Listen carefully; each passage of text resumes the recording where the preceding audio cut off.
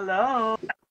Hi, Alvin. It is such a pleasure to speak to you. I am too. I'm so super excited to talk to you. You look amazing. Thank you. I just had a radio interview, so I rushed back because I could not miss this. So thank you again for inviting me. Thank you very much too. And good morning in your Good. country. Well, good night to your country. Yes. I hope you can hear me properly. Yeah, it's perfect. Very good. So let's officially begin with you introducing yourself and telling us more about yourself. Fantastic. So hi, everyone. My name is Ashay Abrahams. I'm Miss World Trinidad and Tobago 2022, technically 23 as well. And, well, I'm a mental health advocate. I'm very passionate about mental health. That is my life. It's so much more than a cause. It's my story, and it's what led me to Miss World. I'm also an aspiring actress. So I studied in a school called Identity School of Acting in London for a year.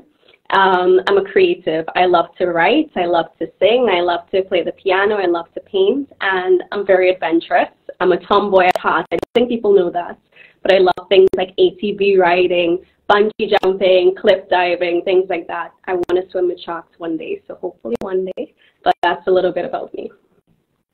Thank you very much. And wow, your profile is amazing. It sounds like you can do anything. Thank you. I appreciate that. Thank you very much. I have also read somewhere online that your name means something very special. Yes. Tell us more about that. I am so happy, Alvin. This is why you're the best, because you do your research. So my name, Thank you. My name is Ashay, and it's Yoruban for sociality. So how I like to describe it is, if you say a prayer, so if you pray for something, a lot of countries, they say Ashe, like amen. So everything you said shall manifest. So it's a very powerful name. Wow, that's so beautiful. I love that. Thank you. And I wanted to know what made you decide to enter the world of pageants and why there's a lot of major beauty pageants, but why Miss World Trinidad and Tobago? Right. So I got the message from my mother, and she sent me the flyer for the screenings we had here in Trinidad and Tobago. And I will never forget what she said. She said to me, "This is so you. It's about being a cause and being a voice and making a difference." And it's things that I've always loved and valued, being an advocate for change. And of course, the face of pageantry, you have the glam as well, and that fun side, the girly side. And so I had a little hesitation, only because when I was 14 years old, I tried for a pageant. It was called Miss Pretty Plus. And close to the pageant, I actually dropped out because I was very insecure. I was still very shy at that age. And I remember that fear of just feeling like I didn't have a reason to be on that stage and thinking I wasn't good enough to be there. And then at 24 years old, I'm now going to be on the Miss World stage and knowing why I have to be there, not even questioning that my voice needs to be heard, especially with my mental health story. And I'm just very grateful that I overcame that, and I'm at a point now that my 14-year-old self would be very happy. Very good. And I'm so glad that you also shared about your experience when you were 14 years old at Miss Beauty Plus, because I have read that about online as well, and that's supposed to be my next question. But thank you for sharing that. Okay. And Miss World Trinidad and Tobago is your first national pageant. Yes, first one.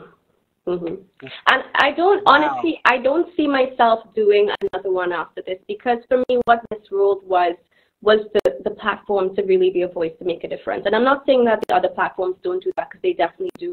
But for me, Miss World spoke to me just because of beauty with a purpose. And I've found so much purpose in my advocacy as a mental health advocate. So after Miss World, if I don't win, God forbid, I do plan to continue my advocacy and hopefully find my way into the United Nations or in those spaces. I don't see myself going for a pageant after Miss World. I think this will be my one and only. Wow, very good. I love the dedication. And also, I understand that it was your mother who really inspired you to join Miss World Trinidad and Tobago. But what made you realize that that year is your year to compete? Well, Alvin, if I'm honest, I had some doubts. And I think it's important I say that, because a lot of people could see where I'm now in the position. And I found my confidence in this space. And it was the best decision. You know, they say mothers know best. So she really did know best. But I had my doubts only because of that questioning of self. Am I ready to speak to the world? What do I have to tell the world? What is my story to help others, and how do I get there? And it's always the best things in life are on the other side of fear. And that's what I've learned. When you learn to overcome that fear, you end up just doing the most beautiful things. And Miss World I call it my butterfly phase, because I felt like I've been a caterpillar for so long.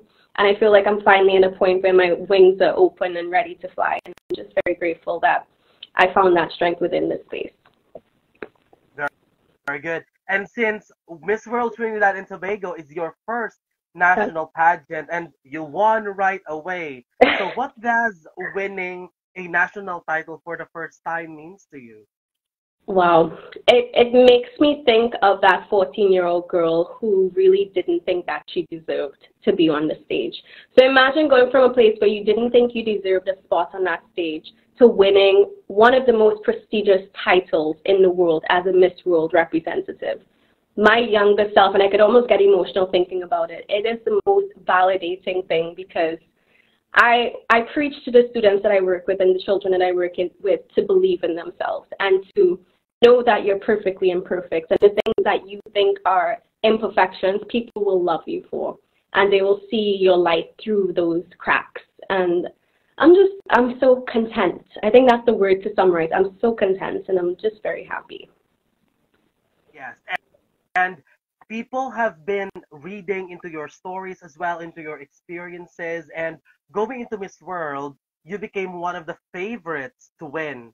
So how does that make you feel? Alvin, I cried when you posted your video, and I messaged you very quickly after, and I said to you, thank you so much for seeing the work that I'm doing and that my country is doing, because sometimes in these spaces, the small islands are overlooked. And it's okay, but it feels nice to have that support, to see that what I'm doing is not in vain. Not that I do it for the validation, because it's all heart, it's all what I want to do. But it keeps me going. It keeps me in this space of, I'm doing this for so much more than just myself. I'm doing it for the young girls in my country who think, oh, maybe I should try for Miss World. Oh, but we haven't won since 1986, so what's the point? I want to be that person that they could look at and say, well, even if I don't win, well, Miss World TNT 2023, she was ranked top #1, what people wanted her to win. She had the support, she had the potential. And maybe that changes their trajectory to think, well, maybe I can do it too. If I win, that's even more fantastic, because then they can see themselves. And I think it's important we have representation in these spaces, especially for the small island nations, because we may be small islands, but we have a lot to say to the world. And I hope the world is ready to hear us, because we have a lot to say.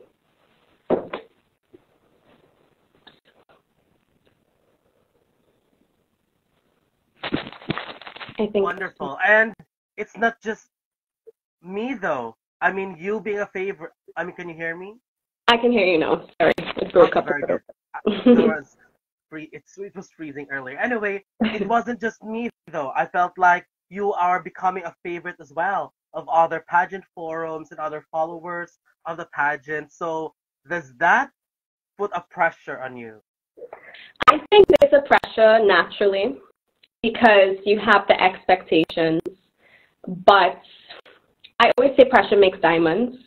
It really does allow you to reach your full potential. So I'm excited. It's good pressure. It's just about surpassing those expectations, but also the expectations I have for myself. Very good. Good. Now, going into Miss World, there's a lot of sub-competitions in the pageant, like sports, talent, fashion model, a lot of interviews. Which of the preparations that you've done so far excites you the most? Head-to-head. I love to speak. As you can see, I'm passionate about my Beauty with a Purpose project. Invisible Scars project is like my passion. It's my baby. It's like I've seen it grow from all the questions of how we're going to do this, how are we going to tackle one of the biggest issues in the world right now, which is mental health, and understanding that.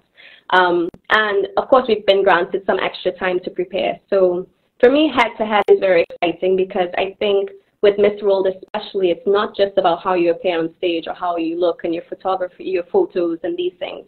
It's what you have to say. And I'm just grateful for the opportunity to speak to the world and to share my story and to destigmatize mental health and to continue to make it a topic that needs to be spoken about, especially from someone who looks like me, who is in a space like this. Sometimes it can be shocking to some people, as I've seen with reactions when I tell them my story. So I'm excited to have that platform, definitely. And everything else, all the other assets, top model, of course, the fun of getting dressed up and strutting and being confident, you know, you have that queen aura. That is going to be a lot of fun too. But I'm overall just very excited for one of the most unique experiences in the world. Yeah, thank you so much for that. And speaking of Beauty with a Purpose, I would really love to know what's the main root why you started to have that Beauty with a Purpose. What really made you choose that purpose, that advocacy? So for me, I struggled with depression and anxiety for 6 years.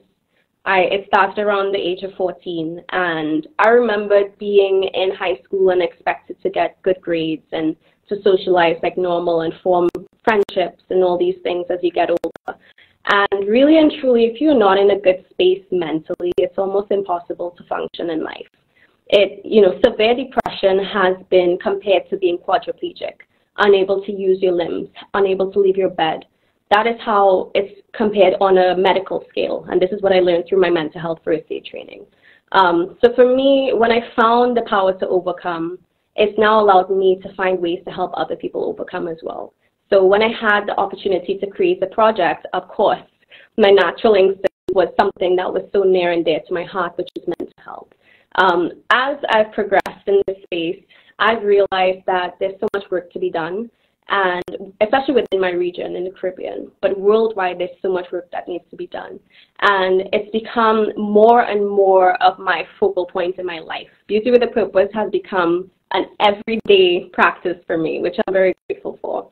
But overall, the Invisible Scars project it started as, a goal to destigmatize mental health, but now it's become a beacon of hope. It's become a job to create hope through action. And that's exactly what we're doing. So I'm so proud of the project. I've become close with a lot of NGOs and organizations. And in fact, I've just got confirmation that I'll be working with UNICEF Eastern Caribbean within the mental health space. So it's nice to have that validation from these gigantic organizations that really do have power. So I'm very proud of my project. Yeah, so we're very proud of your project too, and we're seeing what you're doing, and it's just amazing. And this is why we love Miss World, because you're really living up to that Beauty with a Purpose tagline. So speaking about Beauty with a Purpose, I'd have one question. If you did not enter the pageant world, how do you think your life, or how will you live up to the tagline Beauty with a Purpose? So what I love, I told you my love is in acting, right? I love to act. That's what I studied. And the thing with acting, you do have the platform that comes with it if you are successful in your field. And I always knew whatever it was, if it was acting or music, I would have a platform to speak. And I knew I would find ways to speak about mental health, whether it's TED Talks or podcasts or interviews or radio or television. I always knew that because mental health was not the cause I was rallying for, but it was my story, I knew it would always be with me no matter what field I went into. So when Beauty with a Purpose presented itself, of course, it's just a clearer way to say, hey, I have something to say, listen to me, this is what I'm passionate about. But for me, I would have used any platform that I had through my creativity to also speak about it as many times as I could. So I think it's just catapulted me, into that space quicker, and I'm grateful for that. And like I said, after Miss World, I plan to also continue that advocacy. So I'm very excited to see where it goes and where it takes me and what rooms I'll be in. Very good. And with your passion and hard work, I'm very sure that you will be successful in that field too. And Thank you. I'm also wondering, are you already talking or sharing some conversations with your fellow candidates? Definitely. We have a group chat. It is so funny. Yesterday they had me rolling on the floor with laughter because I'm reading all these these messages going on, and, because of the news. And it was so funny because I think we grew a lot closer. I'm excited to meet them. Genuinely, I speak to so many of them through Instagram as well, seeing the work that they do, and of course leaving the occasional comments in between. It's such a beautiful space, and I keep reminding people it's not a competition necessarily. Yes, we have the aspects of it, but I want to leave Miss World with friends. I want to leave with these beautiful women in my phone that I could be like, hey, I'm in Cameroon today. Can I see you? Can I stay with you? I want to have those relationships with them. So it's nice to see that we do have that sisterhood already brewing, and we are so excited to see each other. Of course, we have 3 more months to wait, but that's just going to leave more time to just get even more excited and to appreciate the time together. So they're fantastic. I love them. I'm not sure if you could give me an answer to this, but who would you say you're closest so far? Ooh. I don't think there's anyone in particular that I'm really the closest to. I think because we're all forming these relationships, I think naturally in person that's different. Maybe we'll start gravitating towards each other more. But right now I feel like it's just very equal. It's very, I speak to a lot of them equally, the amounts, same amounts, and it's nice to interact with them. I love Miss Wales. Miss Wales is so sweet. Miss Turkey is very sweet. We've had, even Miss Cameroon, we've had shared interest in terms of helping their countries and having these conversations. Miss Jamaica and I have parties together in Trinidad and Tobago Carnival. Miss Spain is always so polite in the comments, always so sweet, leaving hearts and things like that. And it's all of them. They're really, really just, I'm excited to meet them, genuinely. I'm really excited to finally get to know them. Yes, and it's also amazing because there's a lot of you competing, 100 plus candidates, one of the biggest numbers in pageantry. Yep. So a lot of new sisters to be with. Exactly. And also, I have this one question that just slipped right away. And I remember. What do you expect in India as the host country of Miss World? And what makes you excited about it? Everything, the food, the music, the art, the culture, just the sightseeing, everything. And I spoke about this when we found out that it was in India. I was so excited. I made a video because Trinidad and Tobago has so many historical ties to India. We have indentured laborers who came here many, many years ago and landed on our shores and brought with them the culture, the food, all these beautiful things, and it's become embedded in our society. So I'm very excited to just see the similarities and the differences and just really become immersed. I've always looked at the Taj Mahal, for example, in movies, and I'm in awe because it looks so beautiful on screen. So I could only imagine being there in person. I think I'm going to be zoned out for a little bit, just like, this is insane. So I'm excited to be there and just to really learn more, meet the people, of course. And I heard they have the best hospitality. So I'm excited for all those aspects of it. I'm looking forward for you to taste the food too, because many people say that Indian food are really good. It's so good. It's so good. It really is. And we're very close to the end now. So my second to the last question is, earlier I asked you what does winning Miss World Trinidad and Tobago means to you. But right now, what does winning the Miss World title means to you? It would mean everything. And I say that because I put my heart and soul into this. I've really and truly dedicated my life to this, and I continue to because we still have a while to go. But getting that honor and privilege to be Miss World would mean everything to me, not just because I could continue with Beauty with a Purpose, because it will continue after, even without the crown, you know, but having that title, I can now extend the Invisible Scars Project globally. I can continue to be involved in these initiatives and charity work, even outside of mental health, giving back, being in spaces that people need me to be. I think the toughest thing with this is when you connect with sisters who are representing other countries and, you know, situations happen where they have the earthquakes earthquakes or floodings or landslides. It's almost impossible for me in Trinidad and Tobago to get there and to help. But being Miss World would allow me to be there and to actually help and be on the ground and make a difference. And then, of course, the representation aspects of it. We haven't had a Miss World since 1986 with the one and only, the most beautiful Giselle Laurent. And being a Miss World in those history books would inspire so many young girls to continue what she started. I told Miss Giselle Laurent once, it's never a competition between past Miss World TNTs. It's always a continuation of the work that they've done, the representation that they've started in these spaces. And I really feel like it would be a dream come true. And I just hope and pray that I'm granted that opportunity. Wow. That was amazing. And you are really living up to the reasons why you are one of the favorites to win Miss World. Thank you, Alvin. I just wanted to tell you this as well. I really appreciate that you wanted to continue what you're doing even after the pageant is over, because not many are doing that. So that's really amazing of you. Definitely. It's my life. I think Miss World came into my life. I thought I was going to change people's lives, but Miss World has changed my life completely.